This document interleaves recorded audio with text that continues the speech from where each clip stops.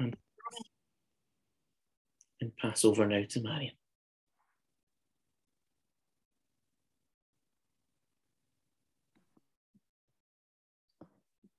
Good evening, everyone. Lovely to see you all, even despite the fact that we've had some pretty bad news about refugees this afternoon. I'm Marion Pallister. I'm chair of Pax Christi Scotland, and being a peace organisation doesn't mean that we're soft and fluffy around the edges. When we see that the world's most vulnerable are at risk, we step in. And few are more vulnerable today than asylum seekers. In their home countries, they face discrimination at best, death at worst. They may have seen their homes razed to the ground, loved ones killed. They may have experienced torture. There is certainly no future for them where they come from. They make the most difficult of journeys and then face the most hostile of environments in the place they seek refuge. The UK government has been particularly guilty of such hostility, although, as we'll hear, there is hostility elsewhere too. On the World Day of Migrants and Refugees last year, Pope Francis said, "All people must walk together without prejudice and without fear, drawing near to the most vulnerable migrants, refugees, displaced persons, victims of human trafficking and the abandoned." He asked that we build a more inclusive world which excludes no one.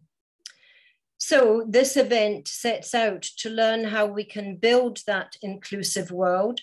But first, let's reflect and pray with Hugh Foy, who is a member of Pax Christi Scotland's board. And welcome, Hugh. I'll hand over to you. Good evening, everyone. So maybe we can gather and take a pause just before we begin our deliberations.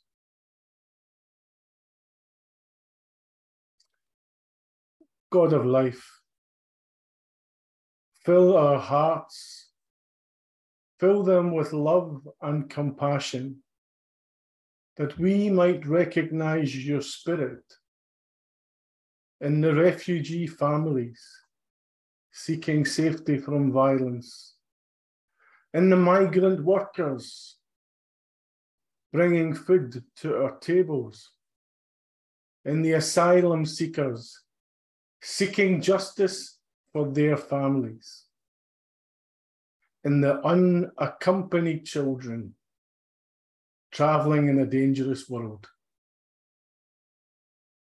Give us hearts that break open whenever our brothers and sisters turn to us. Give us hearts that no longer ignore their voice in time of need. Give us eyes to recognize a moment of grace and not a threat. And give us voices that are raised in prophetic advocacy. Give us hands that reach out in welcome and minds that make an intentional commitment to work for a world of justice until all homelands are safe and secure. Amen.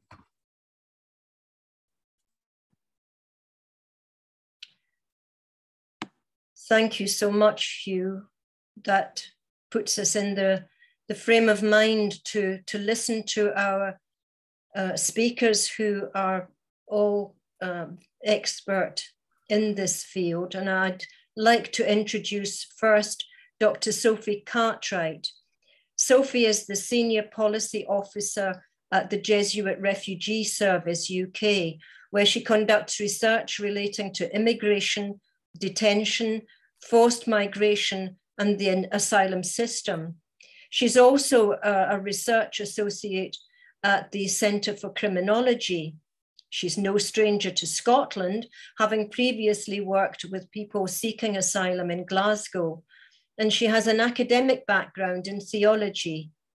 I'm hoping that she'll explain the effects on asylum seekers of the Borders and Nationality Act and this deportation to Rwanda situation. Sophie, thank you. I'll hand over to you now. Thank you very much. Yeah, hi everyone, it's good to be here. I'm going to attempt to share my screen as there are some slides. So let's hope that this works. Yeah. Can everyone see the slides? Not yet. No.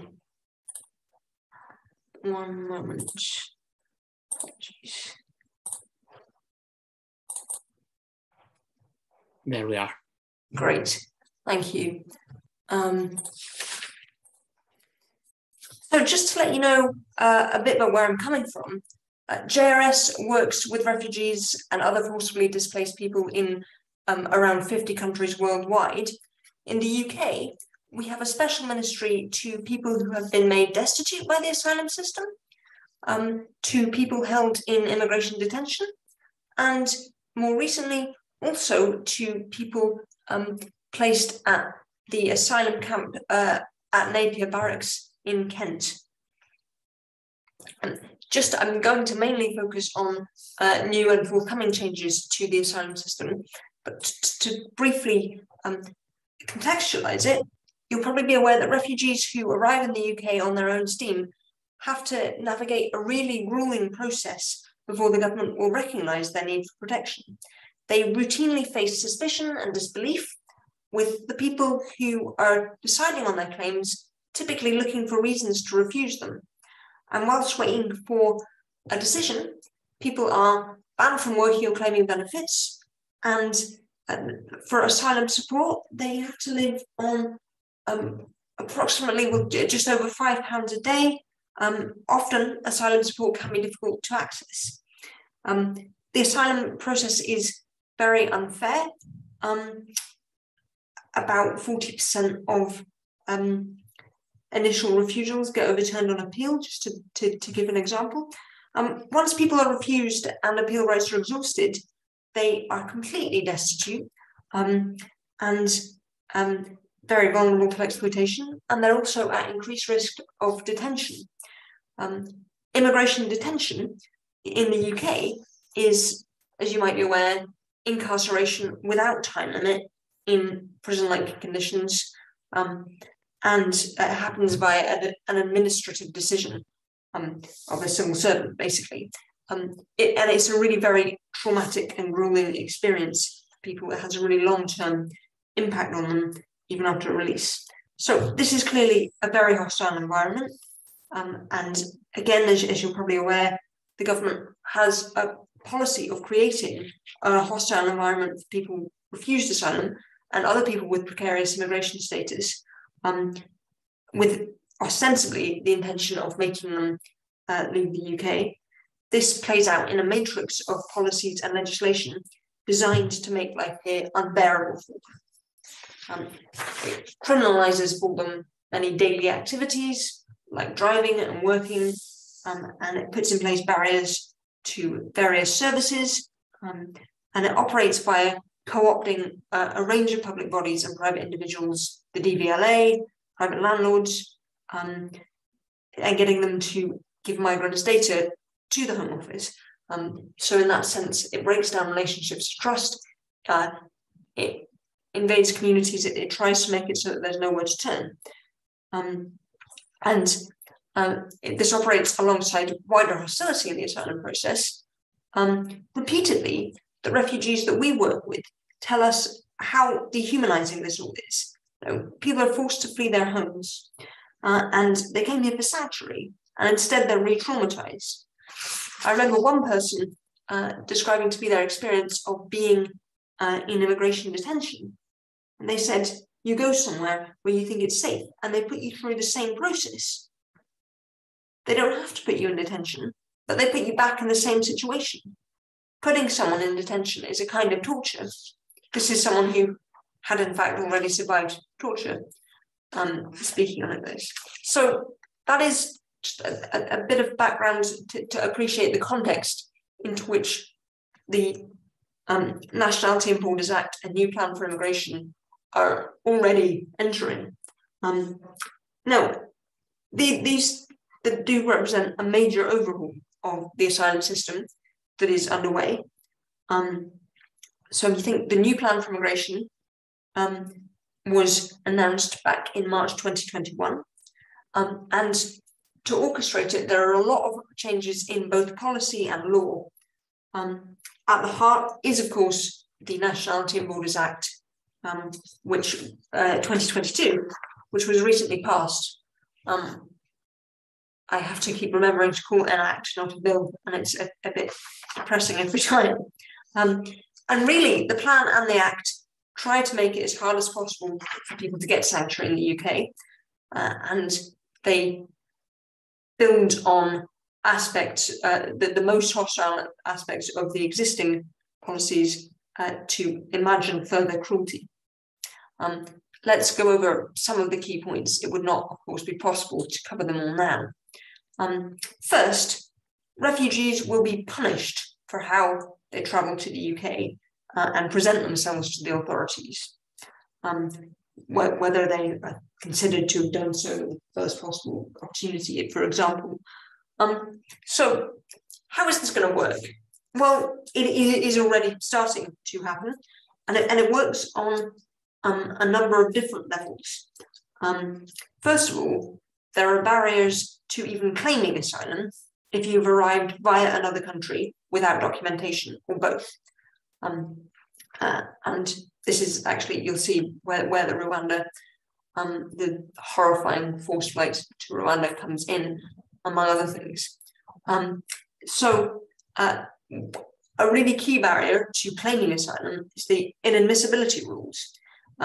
These were introduced as policy rather than law at the start of 2021. And they say that if someone's travelled via a purportedly safe country, or really rather ambiguously has a connection to a safe country, the government will try to rule their claim inadmissible. That is, they will try to say, we don't even have to look at your claim. Whether you need protection is not relevant to us. What we need to do is get another country, any other country, to take responsibility for it instead. This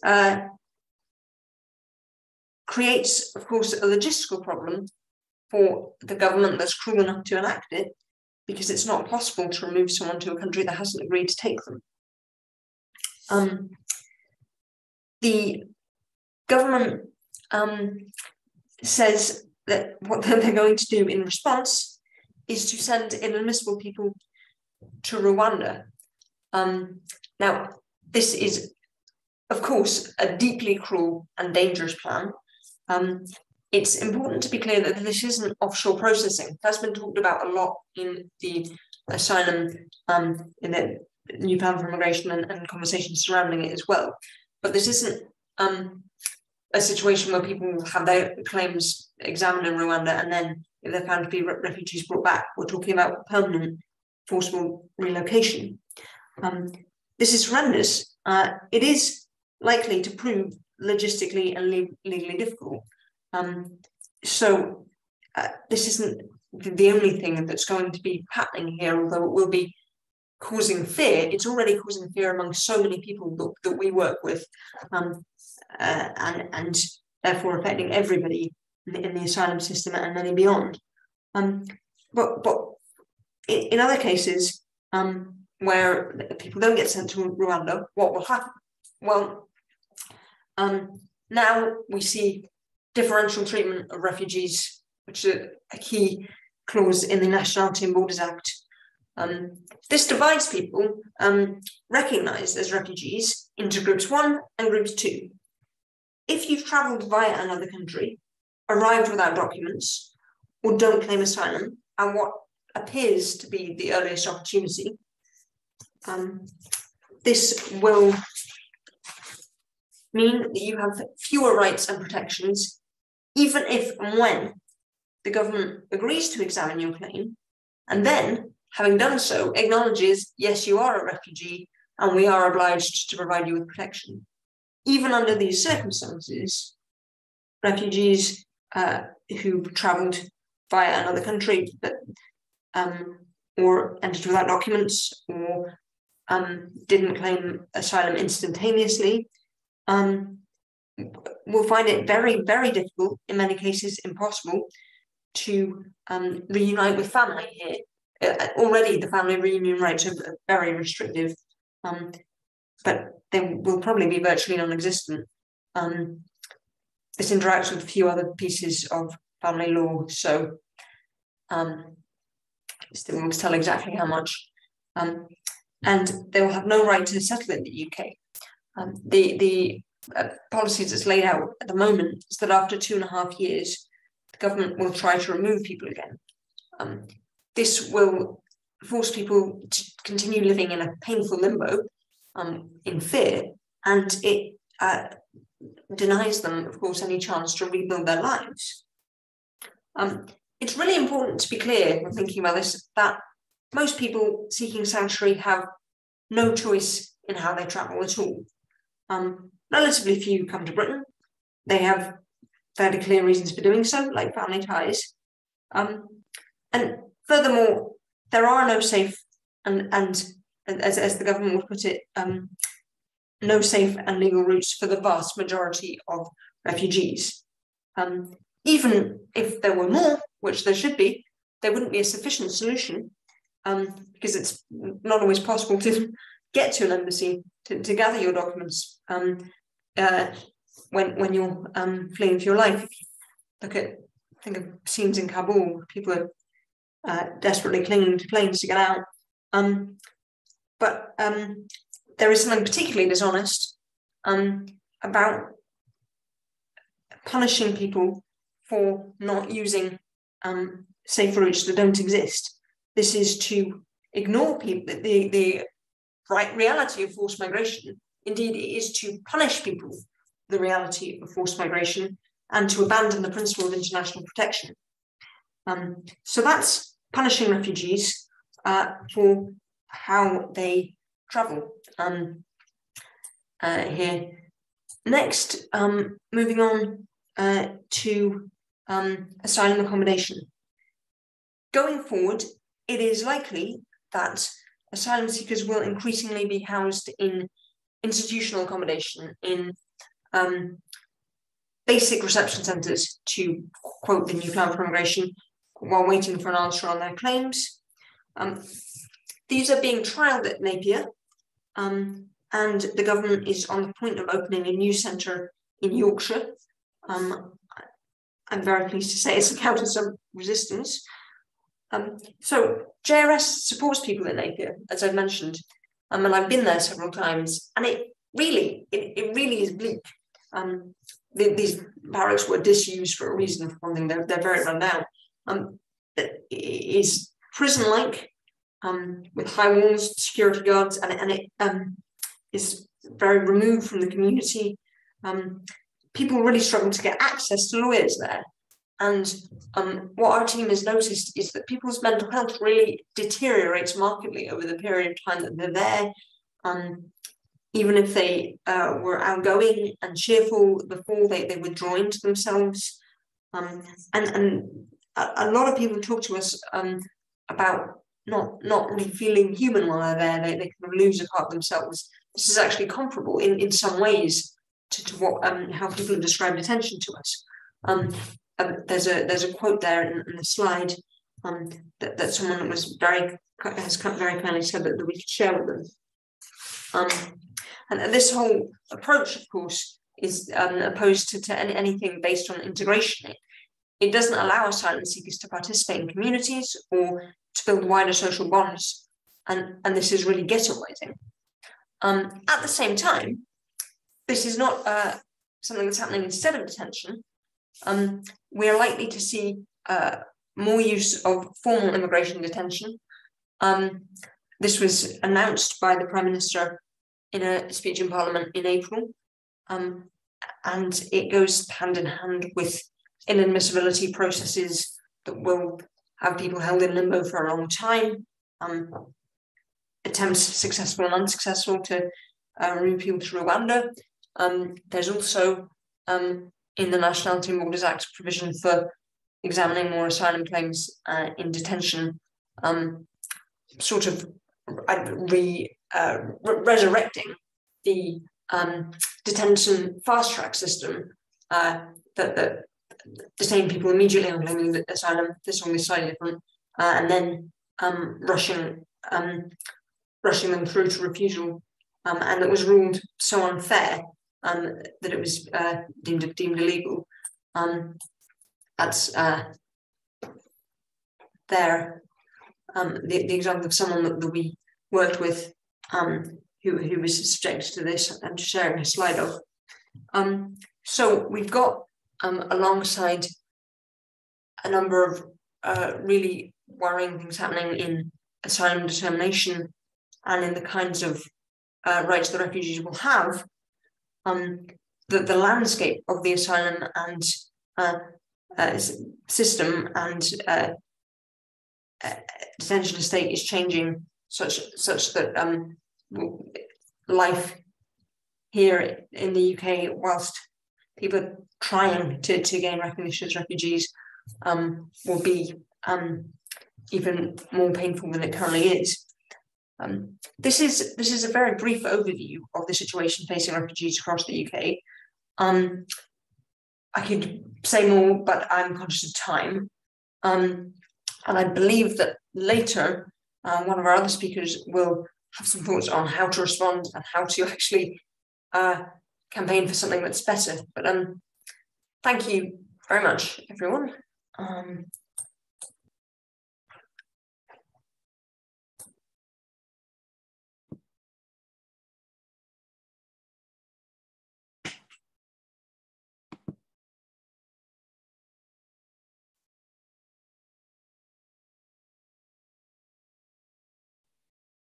Thank you very much, Sophie. I'm wondering if Marion is with us. There we are.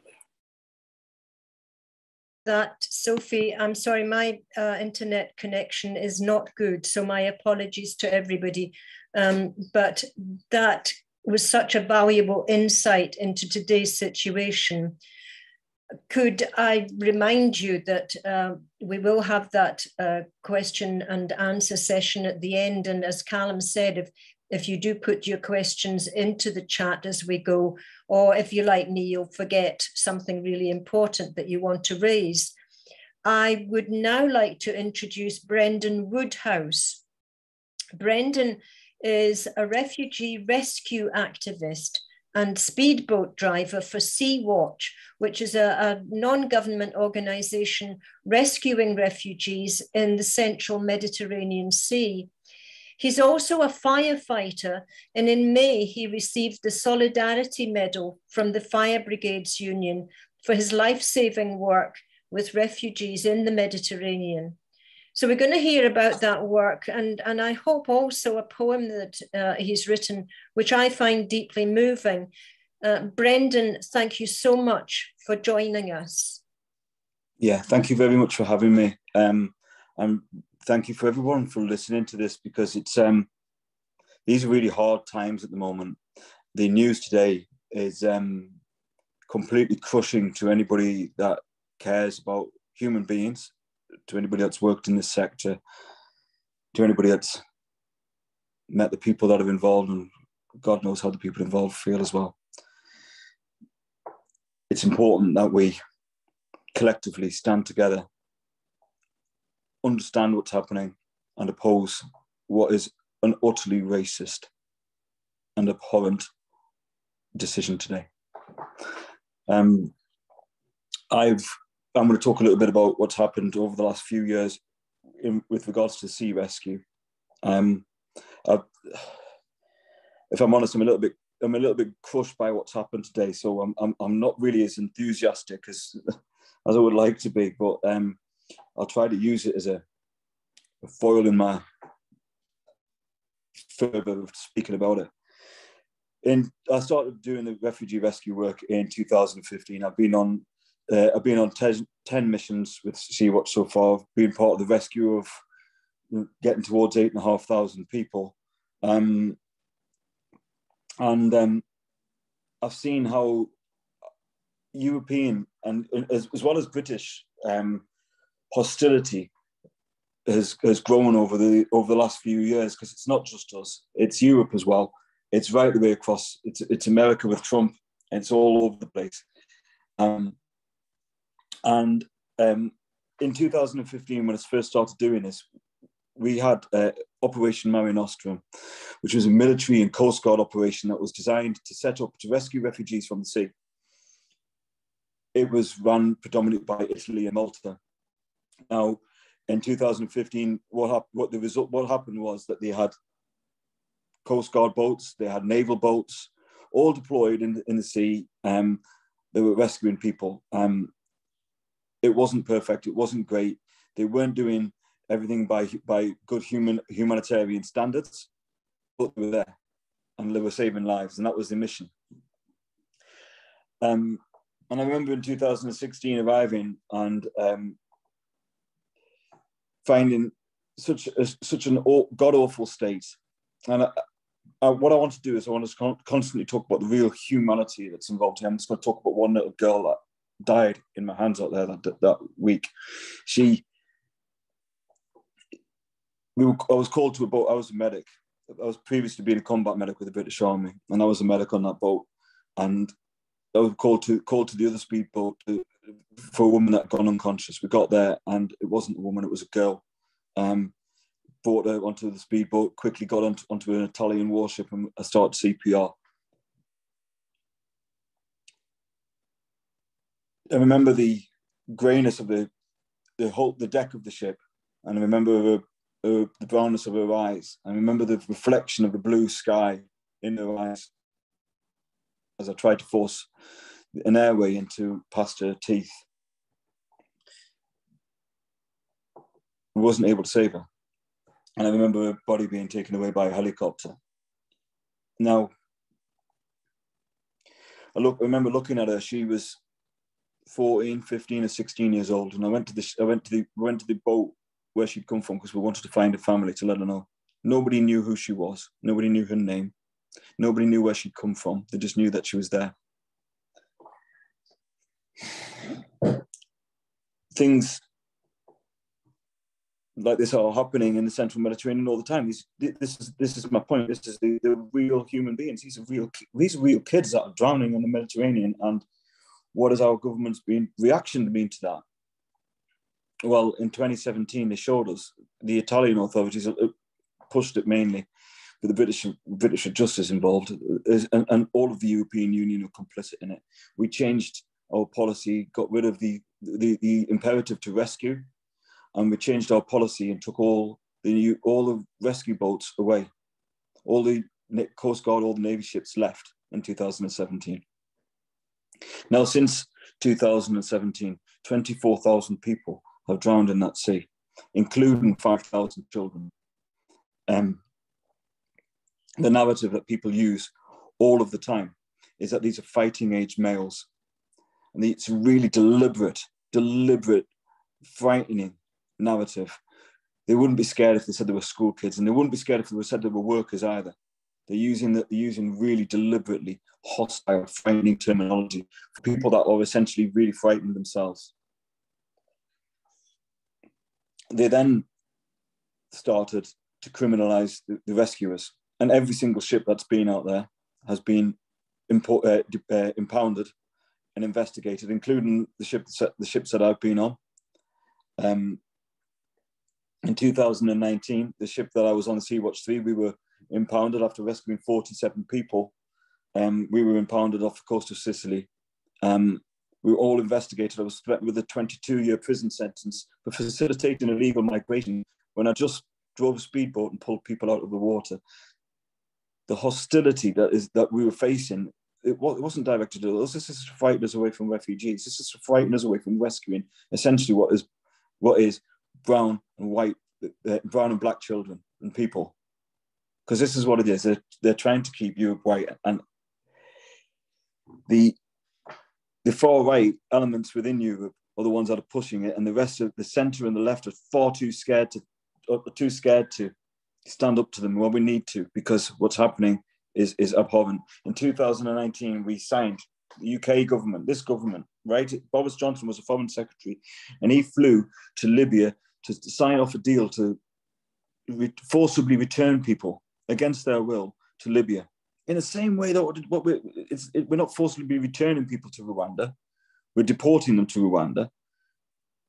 But there we agreed that we were going to send them to a country that we knew wasn't safe, that we knew was in civil war, we knew that had a history of slavery, where the people that were being captured at sea and returned by the Libyan Coast Guard, we know that they're being tortured on their return. They're being beaten by the guards, being held in detention against their will. They're not being put on trial. And then they're being sold to mafia. Now, these mafia are catching people. And I'm going to talk really at the end, I'm going to talk about, I've written a book, you see, about a guy called Doro. And Doro, his story really encapsulates all of this. And the fundraiser for publishing that has been released today, and I'll share that in the group later. But they are forcibly returning people, knowing that they're going to be tortured in ransom video calls to their parents. What happened to Doro was exactly that. He was tortured. They cut him from here to here, and they opened up his cheek so that this mother on the video call could see inside as they demanded a ransom from her, which of course she paid. They didn't let him go. They left him for dead, and he escaped. Now, that side of the story is not unique. And now we are meeting people. The last mission I went on was in April, just this year. And some of the people that we'd rescued had been, it was a fourth, fifth, sixth time of trying. So the argument to say that they're returning them to Libya and that we're stopping them from coming isn't true. It's a complete fallacy. What they're returning them to is to more torture, more detention, more smuggling. The smugglers make more work, the more and to organ harvesting, all these kind of awful things. And then the futility of it is that so many of them will just get back on the boats and try over and over and over again until they either die in the sea, they die in Libya, or they die in a detention centre.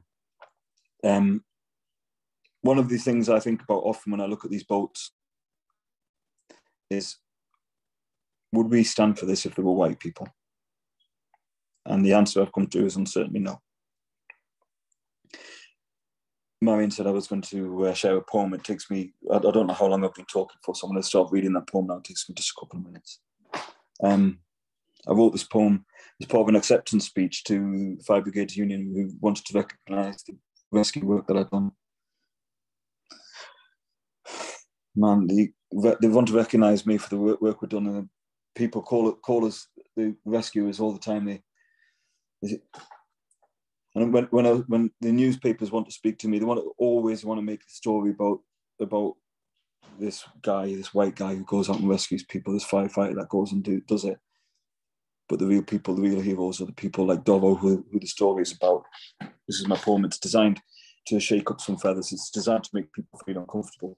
It's designed to hit people with white fragility issues, and I hope that it does.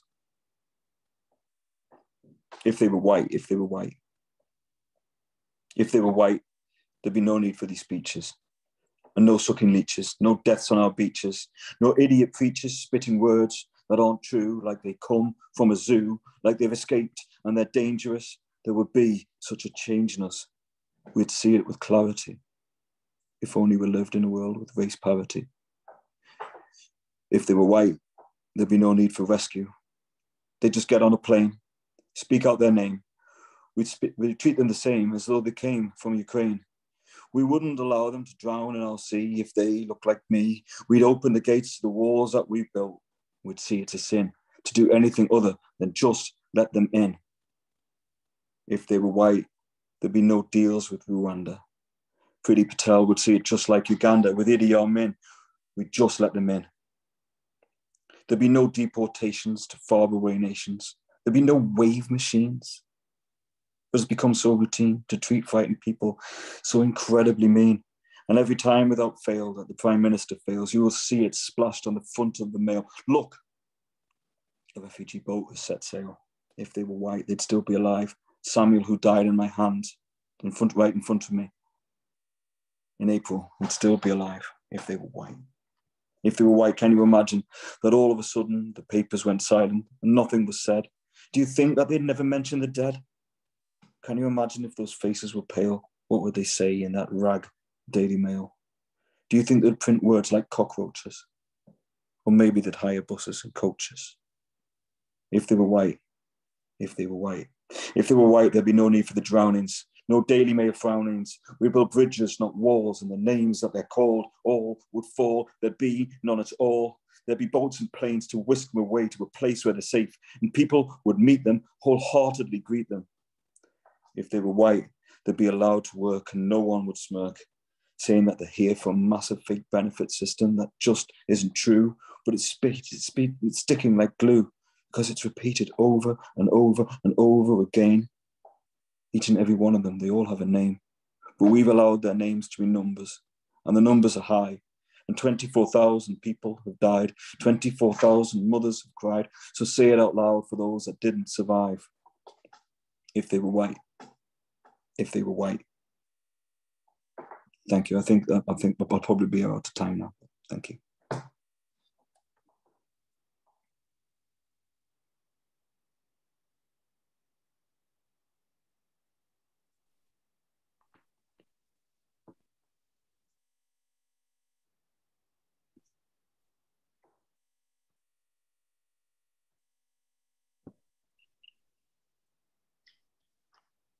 Brendan, I don't hardly know what to say, but I say thank you. I'm so glad that I asked you to come on this. I hope you stay safe, and I hope you go on to write many more poems and books that will move people to think again about the world refugee and migrant situation. Could I now introduce Sabir Zazai, who has been Chief Executive of the Scottish Refugee Council since 2017. He was previously CEO of Coventry Refugee and Migrant Centre. Sabir arrived in the UK from Afghanistan in 1999, and his work draws from his own experiences and expertise in community integration and cohesion and refugee rights. He graduated from Coventry University with a master's in community cohesion management and was awarded an honorary doctorate from the University of Glasgow and the Lord Provost Award for Human Rights. He is honorary president of City of Sanctuary and a visiting practice fellow at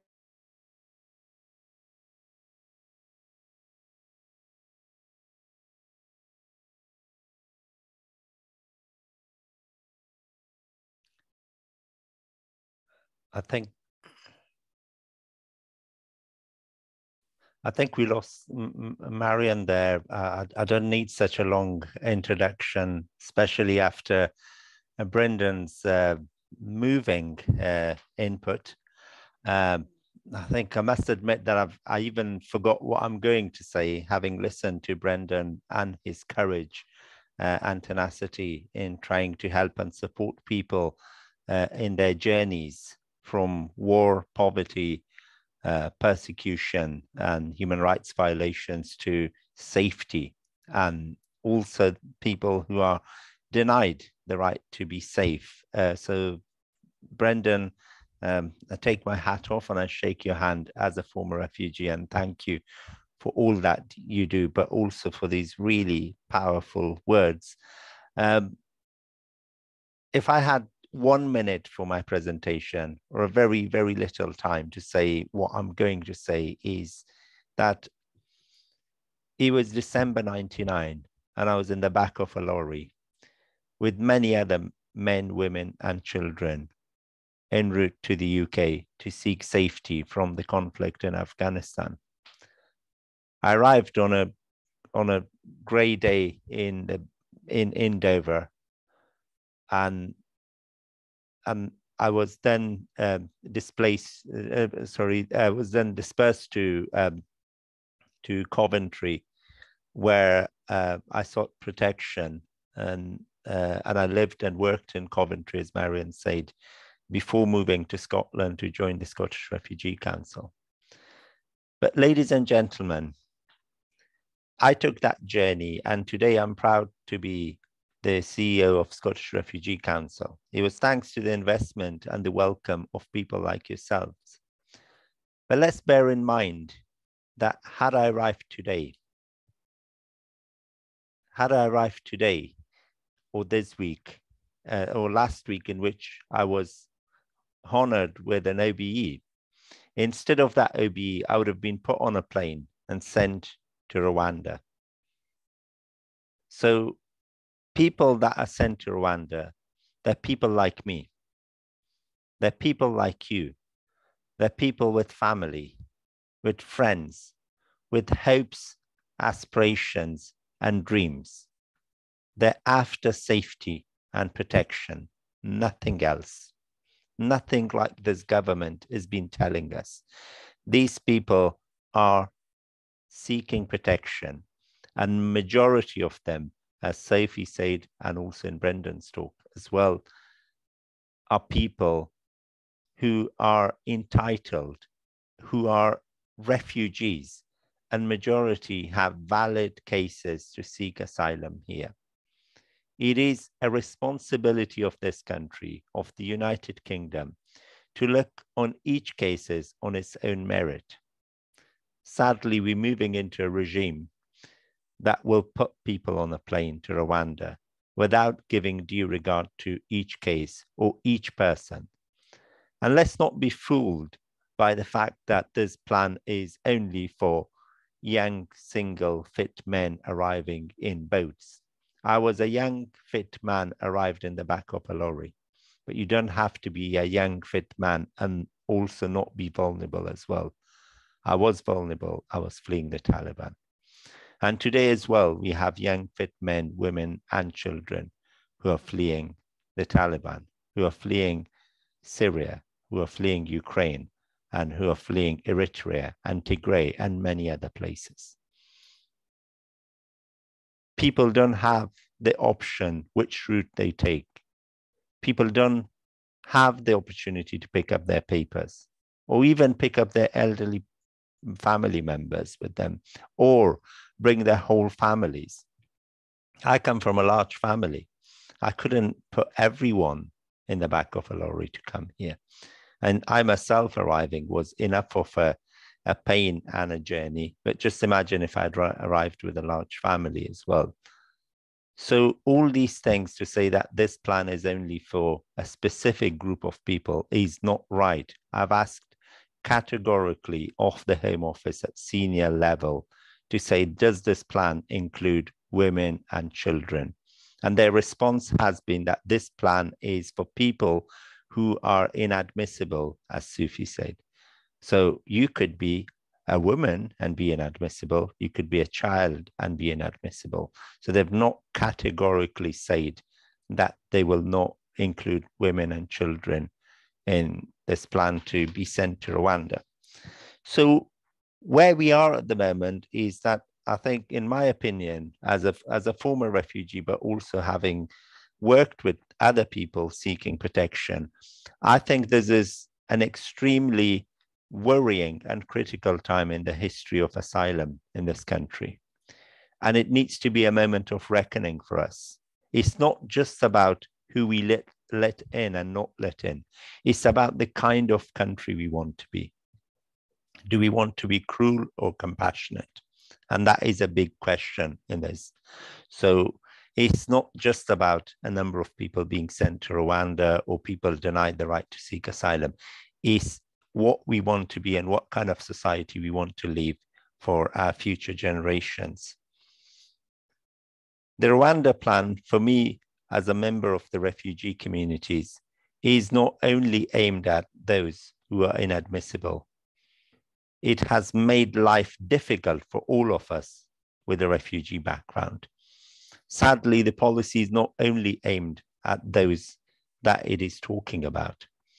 It is making the rest of us who have got a refugee background feel very unwelcome and undervalued as second-class citizens. I've had people with British citizenship who've come as refugees in the past, as I did, WhatsApping me and sending me messages, being worried about their future here. This policy is dreadful to its core, and it is aimed at dividing us. It's not aimed at making anything better for this country. It will be a shameful stain on our reputation, on our history and traditions of offering a hand of friendship to people like myself who are seeking sanctuary here. It is going to cost, and it's so ironic as well, that not long ago, last October, here in Glasgow, in my current home, we had world leaders who gathered as part of COP26 to deal with the world's climate crisis. But it's the same leaders, including our leader here, Boris Johnson, who will introduce asylum and immigration policies that will move us away from the Refugee Convention that has protected refugees for over 75 years. And we cannot look after our world without looking after its people. So there is so much irony. And also, Brendan mentioned Ukraine, and Ukraine reminds us how soon life could change for people overnight. And it tells us, the TV screens, the images that we see, it does remind us. We don't need any further reminders. I think we've heard about Iraq, Afghanistan, Syria, and other places, but this is the closest reminder to us as to how lives could change overnight. But Ukraine also reminds us the love, compassion, and hospitality of our communities, people trying to help and support refugees. And this could have been a moment for this government to use that hospitality and welcome and that upswelling of public generosity towards Ukraine refugees, but extend it to other refugees as well. This government could have united us. And this could have been a moment for the UK to be introduced as a place of sanctuary to everyone seeking protection. But sadly, very sadly, this government is taking a different approach, a very hostile approach under its Immigration, Nationality and Borders Act now, but also the Rwanda plan, by sending people to places as far as Rwanda, where they have no connections. But let's not also forget the fact that the Nationality and Borders Act has got a number of other divisive approaches in it. For example, people who are children of refugees could be sent to places where their parents came from for their crime. They will not be treated as British criminals. They'll be treated as criminals of places that they have no connections with. So people will be deprived of their citizenship, their right to citizenship, simply because of where their parents came from. So in every aspect of this bill and also this plan, sadly, there are signs of racism and discrimination. And we need to make sure that we stand up to it and continue our fight, no matter what the court decided today, no matter what the government will decide tomorrow. The hope and power is in our hands. It's the people that can change the course of government. Look at Australia. And Australia was taking similar approach to sending people to islands that they had no contact and no connections with and locking them away. But today, that shift in attitude there happened because of years of people like yourselves campaigning and working together to remind the government that their policy and their regressive approach to people seeking protection is not in their name. And we need to continue that fight. We need to continue. We will have days where we have not had much gain, but this is not about winning or losing. This is about continuing to fight for decency. And the fight for decency and human rights is not one that has got a target. It's a longer term journey. Human rights and decency is not given to people overnight. It takes many years and many efforts for people to restore dignity and confidence and safety for people who are seeking protection.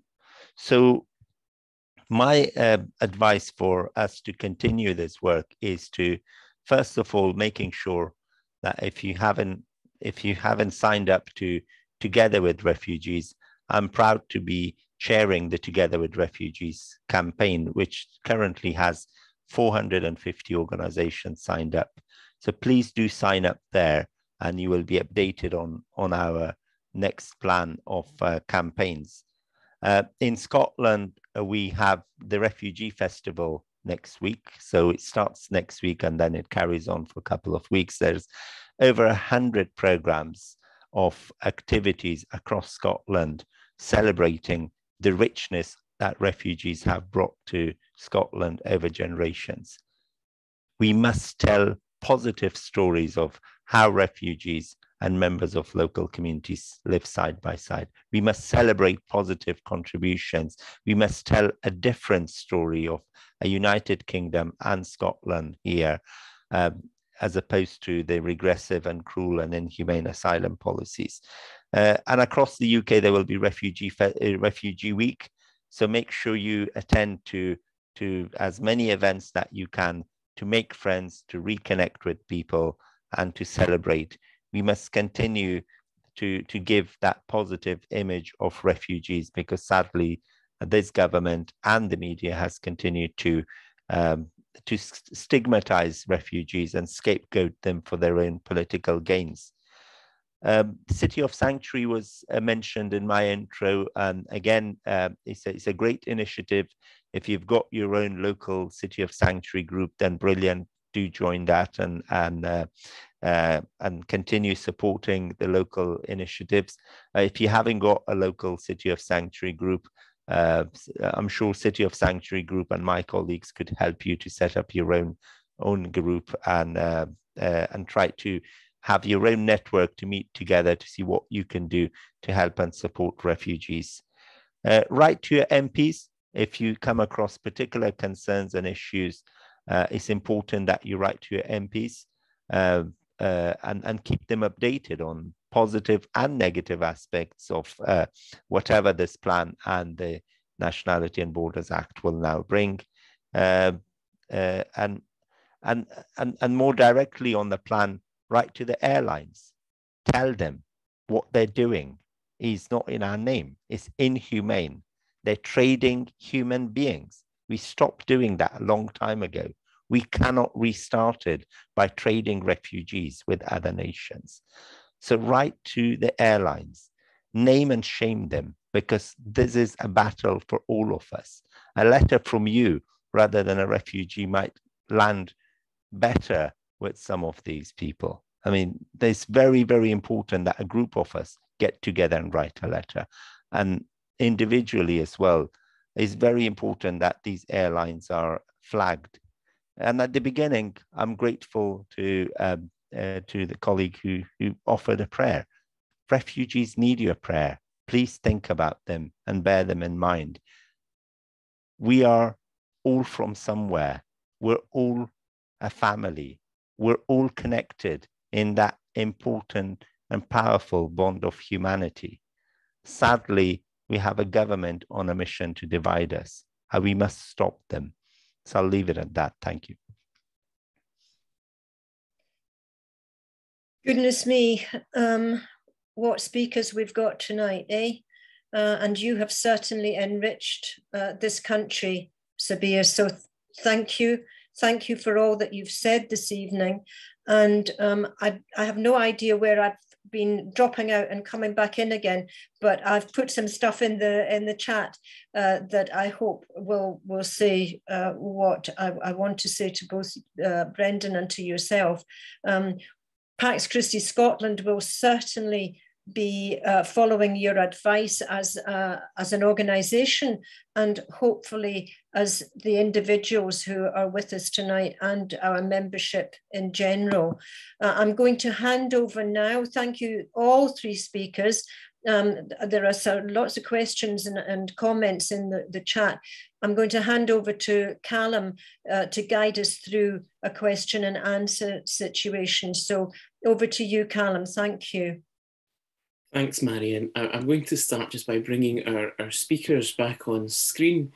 And I mean, really, where to begin? Where to begin after such a powerful evening? And it seems, I don't want to say well-timed, because I think that's the wrong sentiment, but it seems fortuitous that we've got the opportunity to be together, to gather, to pray together, and to reflect on what you have shared with us tonight, Sophie, Brendan, Sabir, on such a sad, on such a tragic day when we're reflecting on this particular issue of refugees.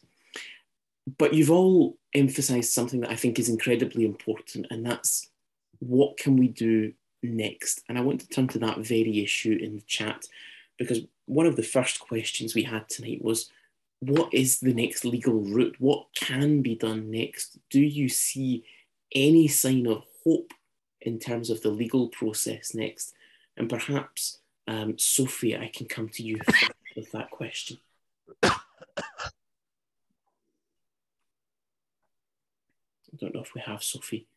Sabir, perhaps I can turn to you for that. Yeah, sorry, I was coughing here. So yeah, I think the hope is that some of our legal colleagues might be in a position to pursue individual claims, because, as I said, every refugee is unique in terms of their journey. Sadly, the government is coming up with this plan of putting people in one of these reception centers, doing a quick decision on them so that they can prove them inadmissible, and then putting them on a plane. So these asylum reception centers that have been popping up, like, for example, the one in Linton on News, will be like a machinery that will sort of like quick decision people out of your love and compassion and out of the legal sector as well, and then prepare them for their flight to Rwanda or elsewhere. So what would help is if our legal colleagues could intervene and challenge the government on individual cases. And the more cases we win individually, the more it will prove that this plan is illegal.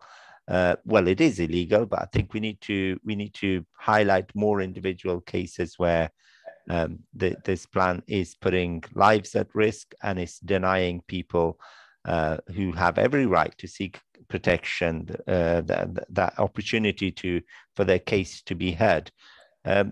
I wouldn't be surprised that there will be some really powerful examples, and particularly examples of people from Afghanistan, because the regime changed in Afghanistan in August last year. The UK government committed to bring over 20,000 people on a resettlement route. Sadly, it has not delivered on that commitment. It's counting the people who were evacuated towards that number, which basically the UK saying we don't have anything else to do with Afghanistan. But over 27,000 people alone worked in Helmand with the British Armed Forces. So if tomorrow a woman with 2 children who lost her husband because he fought with British Armed Forces in Helmand arrived in Dover with her 2 children, off her own back, this plan will, and this asylum and current Nationality and Borders Act will make her inadmissible. And those kind of cases where people had involvement and their lives were put at risk because of our involvement in Afghanistan, and that will create a much greater challenge for the government. So I wouldn't be surprised that even now there are people lined up to be sent to Rwanda from Afghanistan who fled because of their involvement either with the UK or UK companies. So apologies for, I've got 3 enthusiastic kids in the background, so it just shows, we all have our lives as well. But sorry for that long-winded answer there. Thank you. Not at all, thank you. Sophie, if I can maybe focus again on that legal issue, we're being asked, is there then some kind of mechanism to take forward that human rights argument legally? Is there a recourse now to challenge the government again in court, or has that option been exhausted? I didn't hear the first time that the question was put, so apologies if I misunderstood it slightly. I would say essentially no, it hasn't been exhausted. There will be a number of legal challenges ahead, specifically if we are looking at Rwanda. I believe someone in the chat function asked about taking the Nationality and Borders Act to the international courts. That could possibly happen with. It depends on the issue at hand. Really, there are a number of different issues. So, for example, some things could be taken to the ECHR. I was talking earlier about reduced family reunion rights, and Sabir has mentioned how people often are not able, even if after a huge amount of effort, are able to get here themselves, they've not been able to take all their family with them. So this really is important.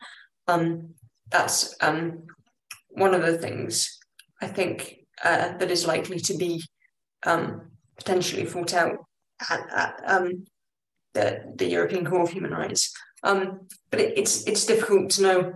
There are a lot of options for different bits of the legislation, and in the abstract, it's quite difficult to work out exactly how they're going to play out. I think that honestly, that is one avenue that we need to pursue and we need to keep challenging on, and it needs to be accompanied by other forms of solidarity, of challenge, and of attempts to build a counterculturally hospitable and supportive environment. I hope that helps to answer the question. Absolutely, thank you, Sophie. Now, Brendan, I hope you get an opportunity to see in the chat area the many messages. Your poem really struck a chord. I think that's an understatement. So thank you for sharing that with us. I wonder if you might consider this question, Brendan. What do you see as the government's rationale, if we can even call it that, for their current position, both in a political sense and in a legal sense, I suppose? Okay, I want to kind of touch on a little bit of the last question first, if that's okay. Thank you for all your kind words, by the way. If people were talking about legal challenges and things like this, this is all good. I think that's one part of what we should be doing. But I think it's really time that we got out of our comfort zones. It's time that we were prepared to take solidarity actions ourselves. I don't want to incite riot, of course, but the Stansted 11. I've got friends that went out of their comfort zone to lie in front of aeroplanes to stop them taking off. In Scotland, you've got a proud history where you've got people turning up deportation centres, deportations to stop the deportations. There was one in Peckham yesterday where solidarity movements, people like yourselves, turned up at these events and went out of their comfort zones, sometimes acting within the constraints of the law and sometimes putting themselves right in the policeman's way. I think that's the time that we're at now, that we need to be able to consider what we do. That isn't a legal challenge. That's what we do as individuals. Forget the lawyers, let them do that. We've got responsibility ourselves to act. And that comes from small acts of solidarity, from joining the local refugee groups, to sharing things on Twitter, to meeting refugees and befriending them, to larger acts where you go overseas and help. You know, you don't have to do refugee rescue. You could help at Care for Calais. There's so many ways to get involved in this. Sitting behind our computer screens and hoping that the legal system is going to resolve this, for me, it's just not enough. Your question was around why do I feel that our government is doing this? Our government is trying to divide us in order to rule us, and that's really clear for me. They know that there is that the easiest thing for them to do, and I've covered it in the poem, the look of refugee boat has set sail. Every single time the Prime Minister fails, that's what they do. Every single time that they're in trouble, they point at refugees because they know that creates a noise and a distraction away from them. But it's also a vote winner. They're appealing to people who are disenfranchised, feel lost in their communities, that don't understand them. This is part of our responsibility of activism too. To speak to people around us, to speak to friends that we know are opposed to us. Being silent on this is no longer an option. It's no longer enough.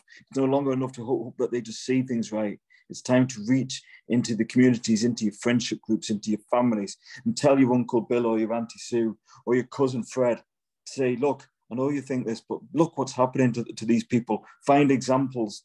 Human examples are really important. Find those examples that will reach into them. Our government want to divide us on race. They want a culture war because they know that those people that are disenfranchised within our communities will back them. They'll find that as an easy vote winner. They'll find that as an easy way to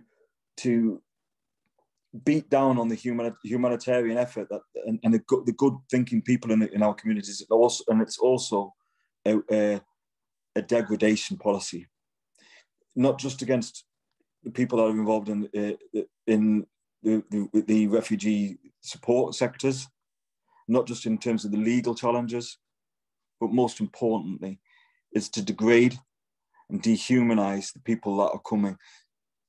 It's to belittle them and to make them feel inferior.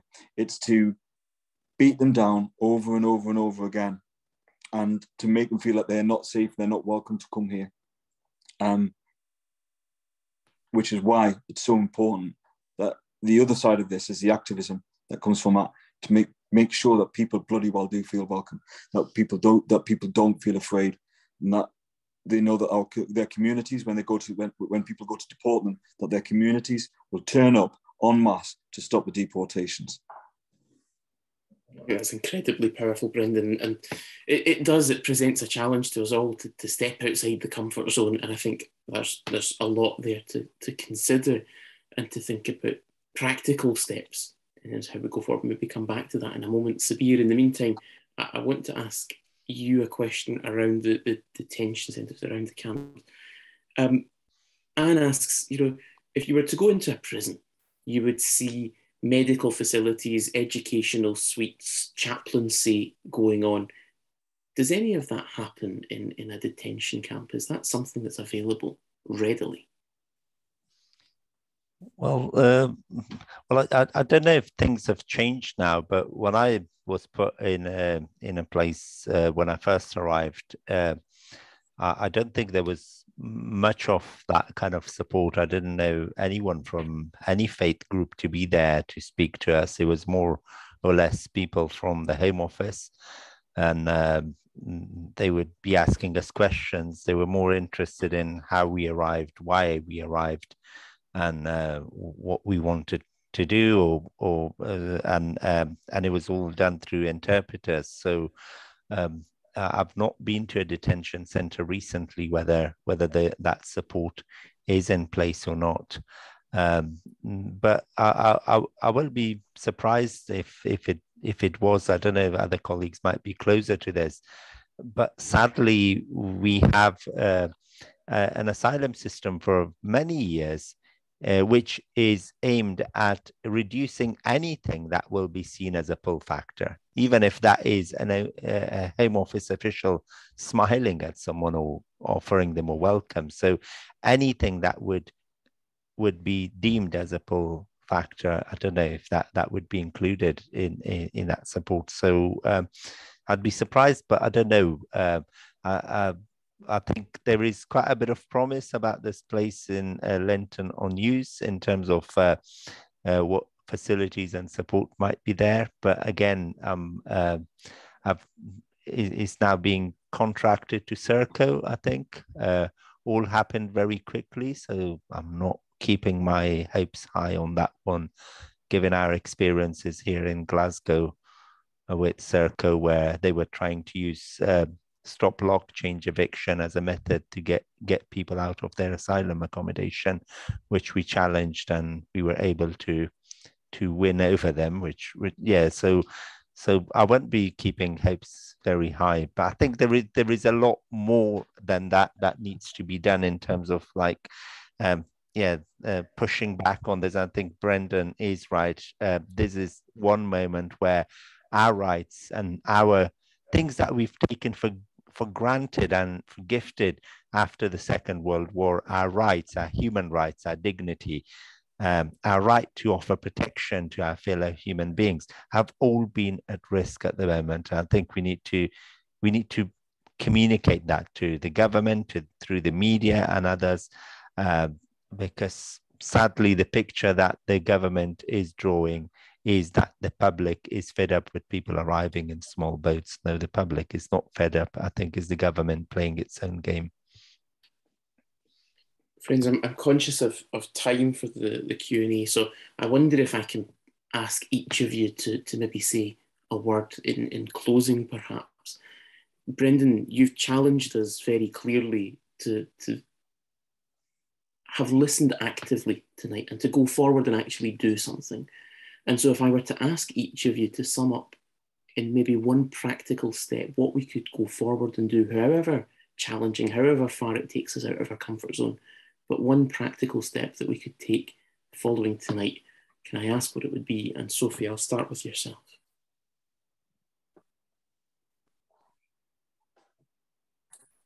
I'm going to give two. The first is to write to your MP and to your MSP to tell them that you firstly oppose the Nationality Orders Act. What the MSP can do about this is obviously different, but and engage them on the subject of a welcoming asylum system. Relevant in Scotland at the moment as this conversation about dispersal, incidentally, like relevant specifically to devolved government. And the second, a bit what Brendan was saying, someone you know, hopefully someone you're close to who maybe isn't sold on a welcoming environment for refugees, who thinks the hostile environment has a point. Challenge them, have a conversation with them, like a human conversation, but a challenging one. Try and see if you can change their mind. Thank you, Sophie. Sabir?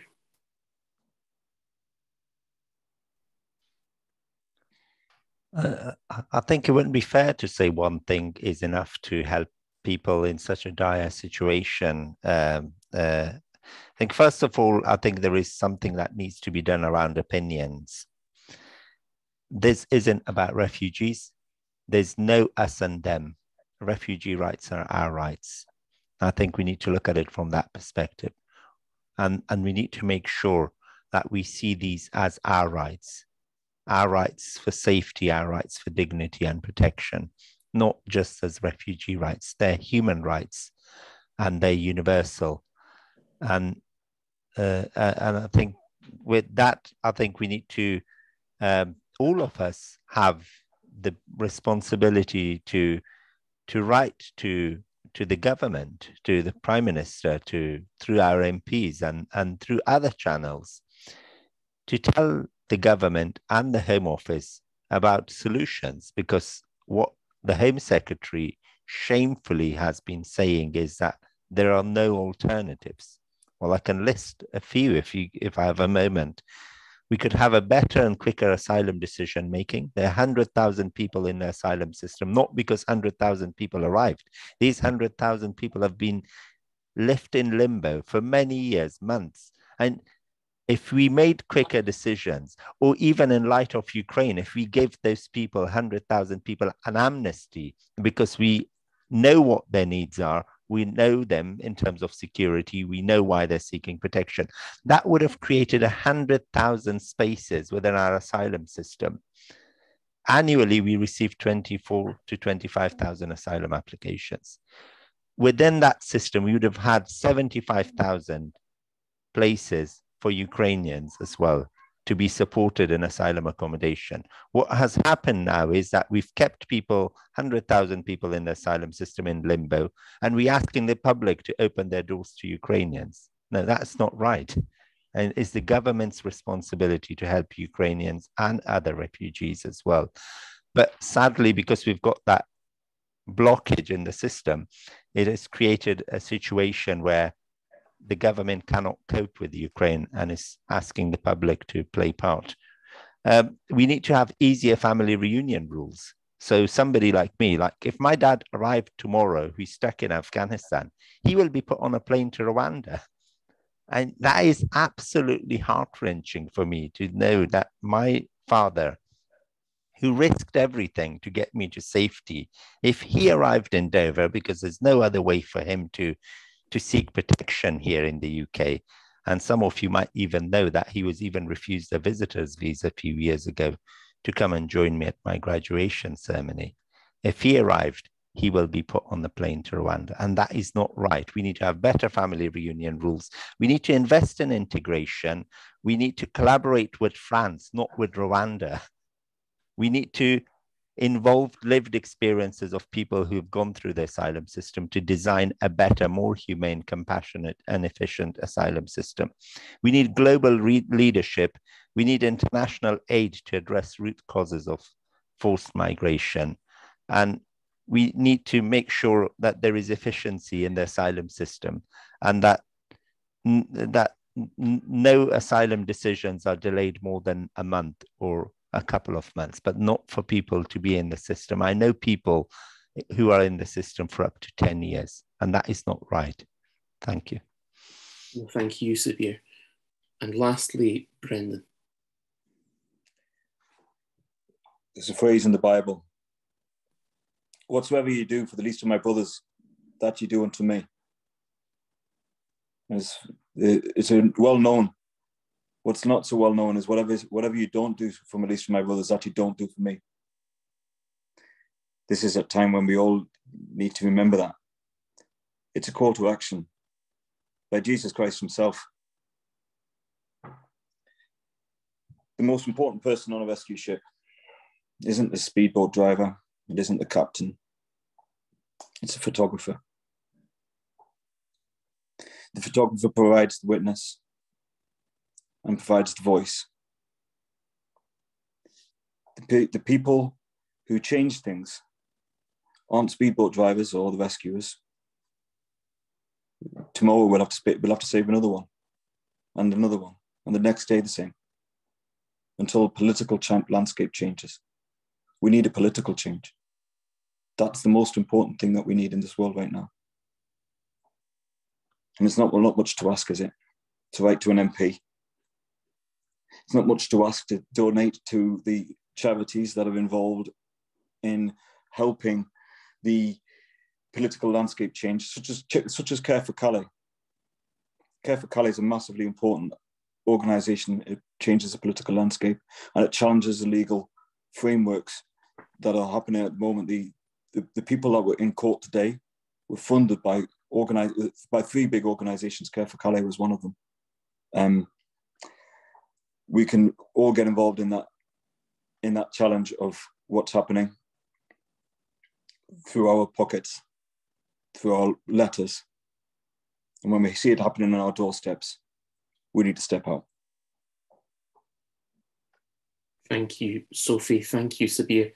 Thank you, Brendan. I really cannot thank you enough for sharing with us tonight, for the conversation that we've had, and for the challenge that you've quite rightly set out tonight. Please God that we have the courage to take that challenge up. I'm going to hand back over now to Marion.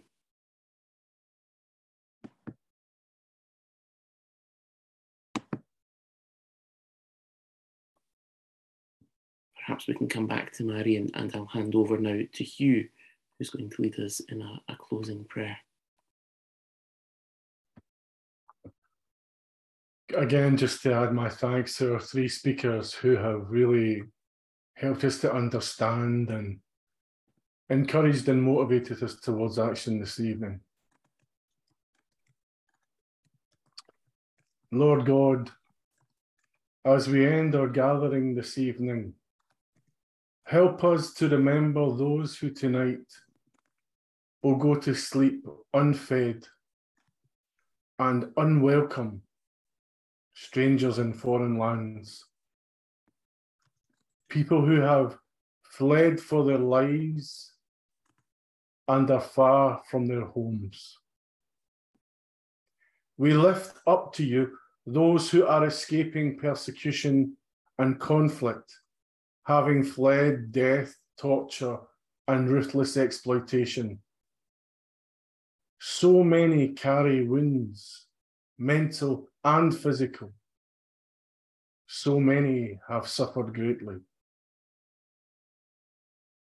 Place in the hearts of all gathered here and in our communities your compassion for their plight.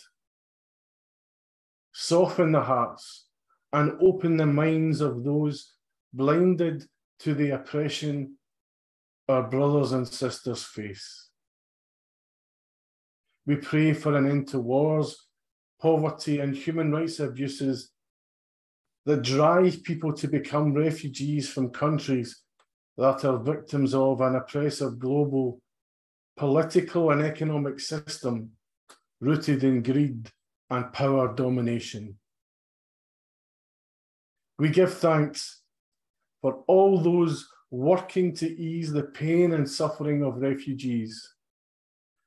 We ask for your blessing that we might bring life, dignity, and hope to the new communities created when strangers become friends in a new land.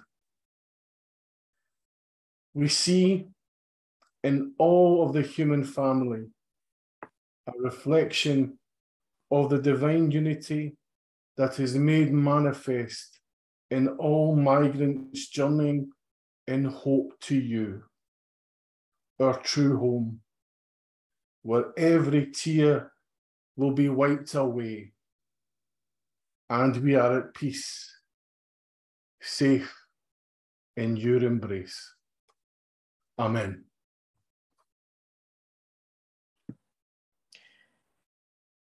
Thank you all so much.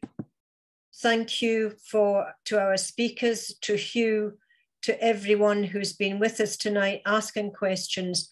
Let's get out there now and act as we've been asked to act. And I think that everyone at Pax Christi Scotland will be taking that advice. You're all absolutely wonderful, and I know that you'll do what we've been asked to do. So take care and good night. Thank you.